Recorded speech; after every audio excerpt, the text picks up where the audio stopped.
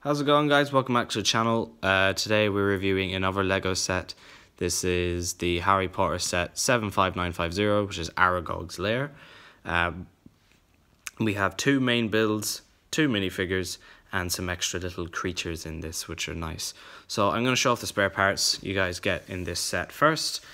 You guys get some small foliage pieces. You get two wand brackets. A wand would obviously go to each one of the two lads there, but you get the dark brown and you get the lighter brown wand packs, which are nice. You do get a spare eye. These are not the Brickhead's eyes. These are slightly larger, so you get a spare one of them because Aragog has 4, and if you lose one of them, you do have a spare. You get a spare orange flame for the candle accessory, with spare tooth and Technic pieces as well. So I'm going to show off the two little spiders. In this set you get 3 tanned and 2 black spiders, and that is them respectively up close. If you guys compare these spiders to the old style Lego spiders, there is a significant difference. These ones look so much more real than these ones are, and I think the only thing for that is actually just the bending of the legs. You know, this one's flat. The legs are going sideways, whereas these ones, the legs are curving and going up, and it looks like it's standing, and it just looks more menacing. And these ones have like the little pinchers on the end there, if you guys can just about see that. It just looks really good to me. I'm quite glad that you get some spare of them. So we shall move them to the side. The two minifigures you get in this set is Ron and Harry. So let's get on to Harry Potter. He comes with a little candle piece, which looks like the old, like, you'd be walking through your house with your candle when like a storm knocks out all your lights, or in the old days, and that just looks cool and respectable to me. And I just love the little flame there, the little curved flame piece makes it. You do obviously get one of the wands, just a hoodie print there on his torso. You get the small legs that don't bend, which drive me crazy. They look terrible up front because there's no bendage in it, and it just looks flat and weird. You do get an alternate face for Harry, which is him being scared, obviously, of the spiders, which is nice. So that's Harry Potter. And you get Ron Weasley. He comes with a really nice lantern piece. I really like this.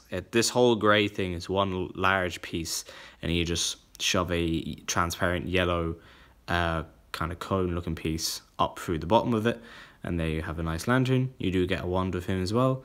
And you get some prints for a hoodie and a red shirt underneath the hoodie there. Small legs again, so that's the back print. And he does come with an alternate face himself, which is him being scared, which is actually more common in the films than his standard happy face, but that looks nice. We'll get onto Aragog last. We will get onto the small little tree build. I got this set for the tree build, as I really like things in the backgrounds. I like terrain builds that you get with sets. They always come in handy to me, and I think this looks respectable. I like the big spider web at the back here with the spider in the middle of it. The way it comes out, if you had like multiple trees, if you're doing a forest scene for a movie, you could have like a web connecting tree to tree to tree to tree.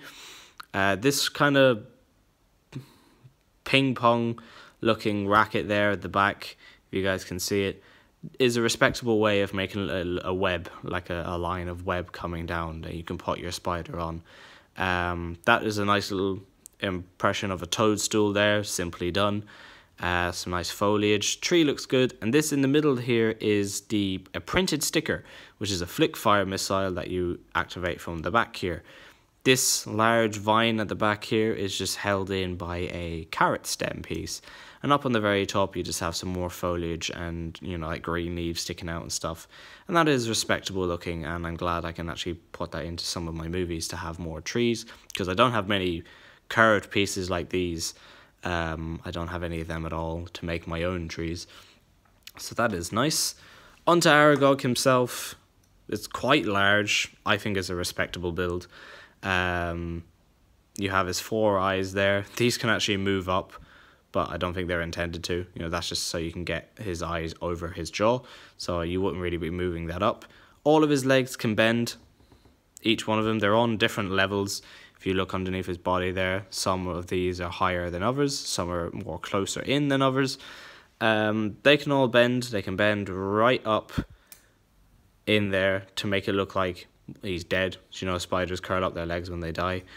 And that looks respectable. All of the legs can move as well as moving up and down. You can also move these left to right. You can move these all the way around here and all the way around there, as well as in and out, which is nice. You can also do not move these front ones. They will snap off and go flying. But these ones you can extend out as his front pinchers. You can extend them out, which is quite nice. His back here as well, the back, I don't know what you call them on a spider, I don't know, that can also be adjusted, you know, up and down on a little bracket. That's meant to look like it's up. And yeah, that's pretty much it for this set. Let me guys know what you think. It's a very, very small set, I know, and only has one main action feature, but it's nice for what it is. I got it on sale in Debenhams. There's a 20% deal off on Lego. I'm not sure is that on in every Debenhams, but if there's one near you, most chances are they will be selling Lego, and there could probably well be a sale on various sets. So consider having a look and seeing what you might be able to nab up. But this is a good set for the price I paid for it, and I quite like what you get with it. So let me guys know what you think in the comment section below, and I'll see you guys in the next one.